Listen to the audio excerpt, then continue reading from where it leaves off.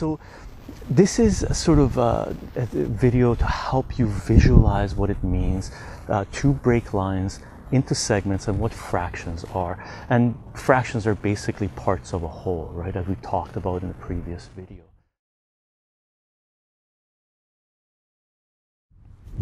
So we're in series 4 of the language of mathematics, and we've been talking about fractions, ratios, units, how to do unit conversion stuff, right?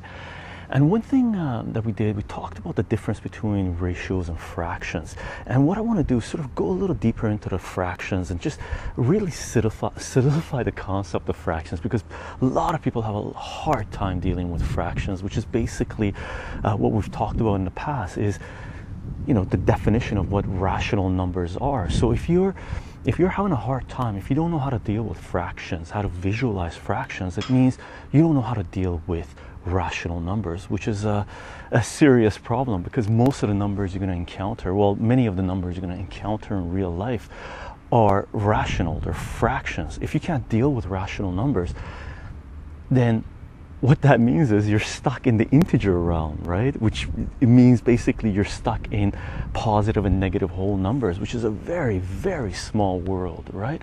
So what we're going to do right now is just visualize what fractions mean. And the way we're going to do it is we're going to break a line into pieces, and we're going to break it into even pieces, and we're going to break it into odd pieces.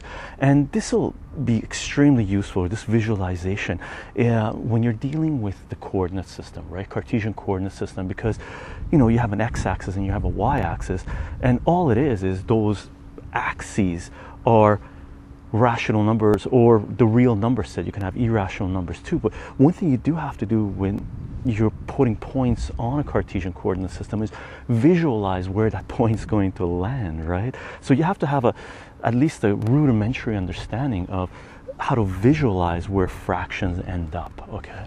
So what we're going to do right now is break a line into even pieces. So let's assume we want to break this, you know, stand. It's we're at a park. This is a what do you call it? Concession stand window, right? So let's say we want to break this concession stand window into 8 different pieces, right? Let's say if it was big enough to have 8 different lines in, you want to have 8 even pieces, segments of this concession window, right? So what we're going to do is we're going to go from this end of the window to this end of the window, right? And let's say we want to break it into 8 different pieces, right? So that's us visualizing what 1/8 is going to look like, or 3/8, multiples of an eighth, right? What they're going to look like on a number line. So let's draw our line, and what we're going to do, we're just going to go straight down from here. So let's say we want to break this line into even number of pieces, and the even number that we picked was 8. So we're going to break this line into 8 different pieces. The way you do this is, if it's an even number, right? So if we have 1/8, we want to break this thing into 1/8 of a piece, right? If it's an even number in the denominator, the way we do it is we look at the line and we cut it down the middle. Okay, so we take a look at the line and cut it exactly down the middle if we're dividing it into even number of pieces, right? So 1, 2, 3, 4. So I'm going to cut this thing right here. So we just cut this thing into even pieces, right? So we wanted 8 from here all the way to here to the end, and what we did was we cut it straight down the middle because we wanted to break it into even pieces. And what happens is, now what we have to do is put 4 pieces on this side of the line and put 4 pieces on this side of the line, because we want it to be even, right? We want to break it into even number of pieces. So we took 1/8, right? We took a line, we cut it into a half, right? Now what we have to do is take each half and cut it into 4 pieces, and 4 again is an even number, right? So what we do, we go to this half and again we cut it in the middle, and we do the same thing on this half. We go to this half and we cut it down the middle because we want 4 pieces on either side, right? So we're going to go on this one and we're going to cut it in half, And we're going to go to this one and cut it in half. So what we have right now, we took one line initially. On the first cut, we cut it into a half, right? We cut it into two pieces. Then we took each piece and cut those into half. So what we have right now, we got 4 pieces going across, 4 hopefully even pieces going across, right?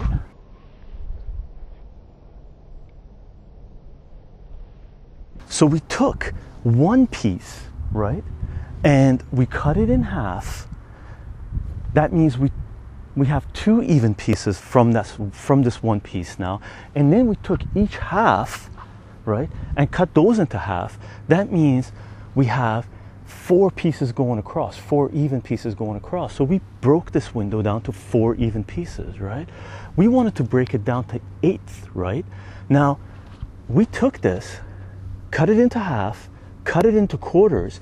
Now what we need to do is, we need to have 2 pieces in each segment now, right? Well, 2 again is even. So what we're going to do, we're going to go to each piece and cut that in half, right? That way we have 1, 2 pieces in this half, or in this segment, 2 pieces in this segment, 2 pieces in every segment. And what we're going to end up with, we're going to end up with 8 even pieces. So what we did was break this line into 8ths, right? So we're going to go to here, cut it in half, go to here, do the same thing, cut it in half, go to this, cut it in half, go to this and cut it in half. Okay.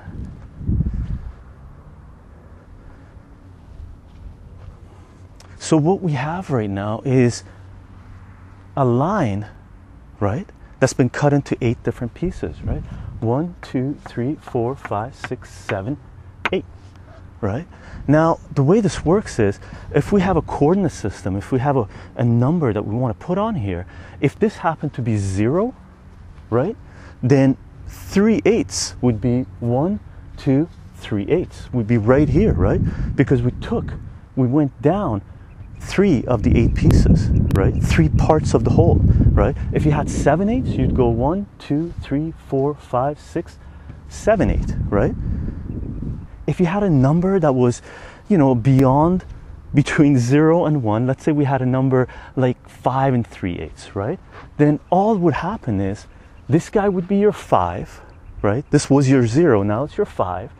And 5 and 3/8 would be 5 and 1, 2, 3/8, right? 5 and 7/8, you'd be here. 5 and 5/8, 1, 2, 3, 4, 5 over here, right? So 5 and 5/8 would be here. This would be 5 1/2, right? If it's even, if you can reduce your fraction, you end up reducing your fraction. And if you're going in the other direction, in the x-axis, if you're going towards the negative, right? All that would happen is, this would be your 0. If you're starting from 0 and you're going towards the negative, that would be your -1. So negative 3/8, you would go from this end, right? 0, 1, 2, 3. That would be negative 3/8, negative 7/8, -1, negative 5/8, right? If you were going beyond 0 and -1, right? If you were going from -5 to -6, you do the same thing. This side would be your -5, that would be your -6, and if you wanted -5 and 3/8, you would go -5, 1, 2, 3. That's 3 parts of an 8-piece line, right? So this would be -5 and 3/8, -5 and 5/8, right? -5 1/2, because this would be -4, -5 and 4/8. 4 over 8 is 1/2. So if you can reduce it, you do reduce it, right? So if you had, for example, if we go back from 0 to 1, if you wanted to go down to go to 2/8, 2/8 is just a quarter, right? So that would mean this is your 2/8, right? 1, 2, but this is also into 1, 2, 3, 4 even pieces, right? So this would be 1 out of 4 even pieces. I hope that's clear. That's just basically dealing with your fraction, knowing how to reduce fractions. And that's how you cut a line into even pieces. Let's go take a look at how we cut a line into odd pieces, okay?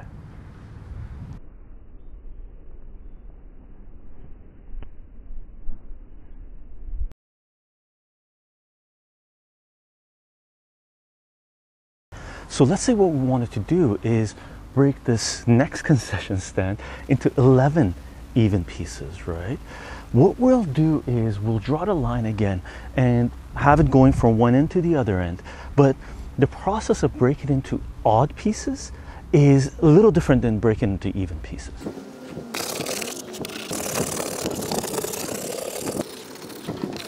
So let's say we want to break this into 11 different pieces, right? We're going to have 11ths happening along the line.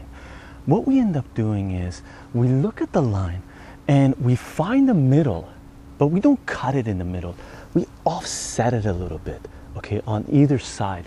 Because it's an odd break, we can't just go down the middle. Going down the middle, cutting something into half is even, right? So we can't cut it in half.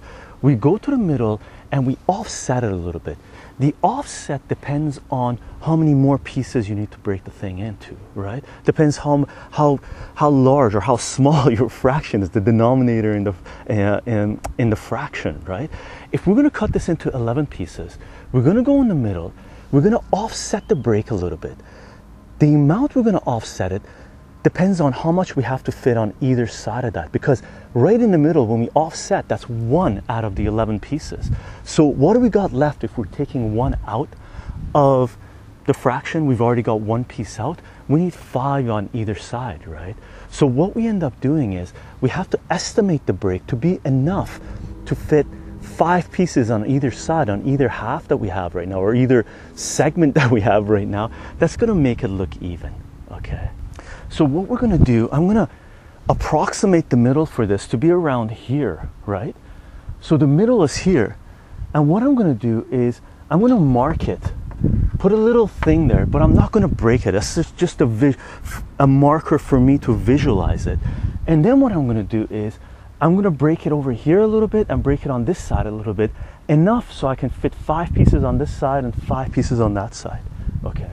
So if that's the middle, I'm going to break it. I'm going to break it. So here's the middle. And what I'm going to do, I'm going to break it here. And I'm going to break it here. Okay. And this is 1. Right? Out of the 11 pieces that I wanted. Right? Now what I have to do is I'm going to have to fit 5 on this side and 5 on that side. Now 5 happens to be even as well, right? So I can't break this part in half and then continue to break it in half. I have to go down the middle again, make a little mark and offset a little bit, enough so I could fit 2 on this side and 2 on that side, because that's going to be 1 in the middle there, right? So I've taken 1 out of the 5 that I need, so I need 2 on either side now, right? So I'm going to go in the middle again. So I'm going to assume my middle is around here, and I'm going to offset enough so I could put 2 even pieces here and 2 even pieces on this side, right?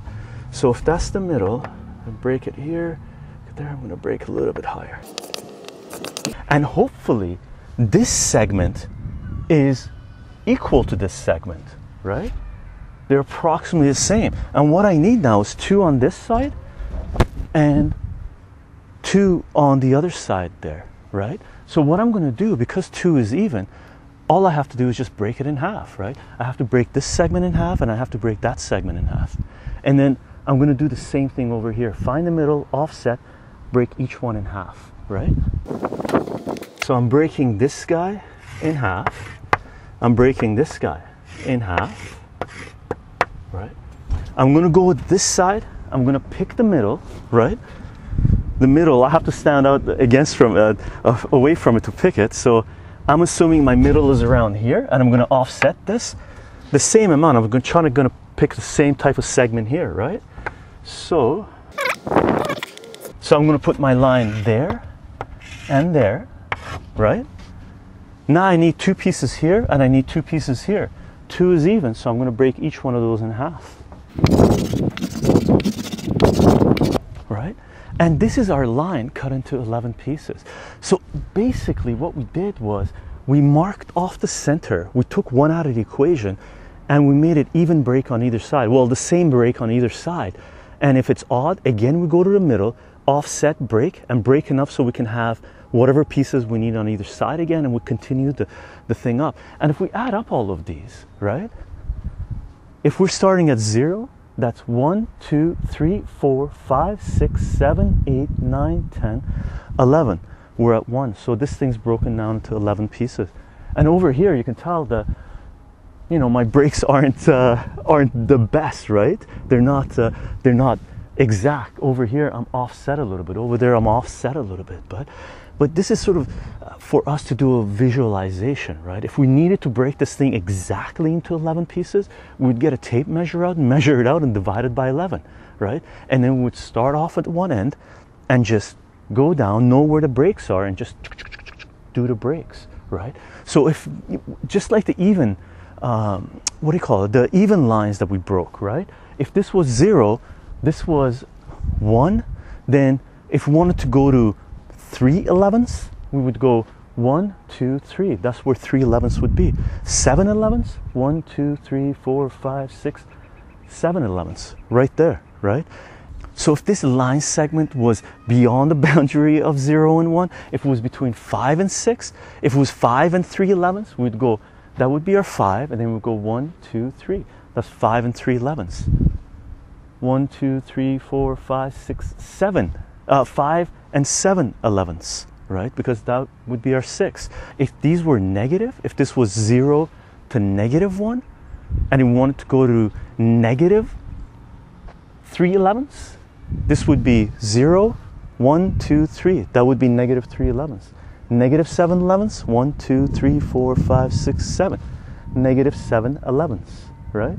If this was negative 5 to -6, negative 5 and 3 11ths, negative 5, 1, 2, 3 11ths, negative 5 and 7 11ths, negative 5 and 10 11ths, whatever it is, right?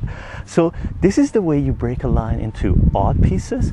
Now the only thing you have to be careful with is sometimes when you're breaking a line, you're required to break a line to find out where you are on a line segment on a coordinate system.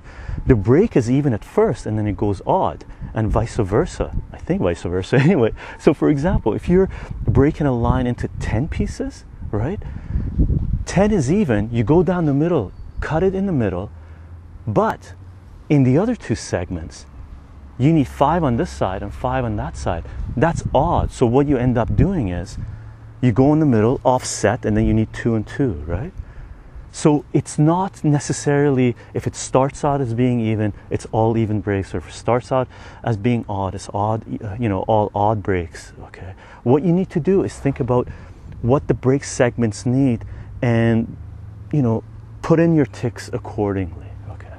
And this is sort of just a basic visualization of what fractions look like, and it's really important to be visualized, to be able to visualize this, and to be able to have a good grasp of what, you know, a fraction is, what breaking lines into segments is, which is basically parts of a whole, right? And that's about it. I guess I'll see you guys in the next video. Keep this in mind when we're doing the Cartesian coordinate system, when we're graphing, because we end up dealing with a lot of rational numbers. Okay, I'll see you guys in the next video. Bye for now. And as an anecdote to get you started on why this is important, a student told me the story once where her father's partner, when he was having interviews to hire people for a specific job, the first question he would ask someone is, what's 1/8? And surprisingly, a lot of the time people had no concept of 1/8 was, right? They would get the first question wrong in an interview. They wouldn't be able to answer that question. And if you've ever gone for a job interview, the first question you're asked in an interview is usually one of the most important questions you're going to be asked, right? So they catch you off guard right off the bat. They ask you a question that they want an answer for because they want to know what type of person you are. And if you go into an interview and the person interviewing you, asks the question, what's 1/8? And you don't know what 1/8 is. That says a lot about you, right? That says that your understanding of the world is limited. You don't know what rational numbers are. It means you don't know how to deal with fractions or ratios, and it means you're limited to the integers. So really important for you to be able to visualize what fractions are, visualize what it means to break lines, break things into pieces, visualize where something is placed on a coordinate system, visualize what ratios are. Okay, and that's about it. For those of you that know what this is, that know how this works, more power to you, because you know, you took the time to learn it. And for those of you that don't know how this works, learn this. Super important. Okay.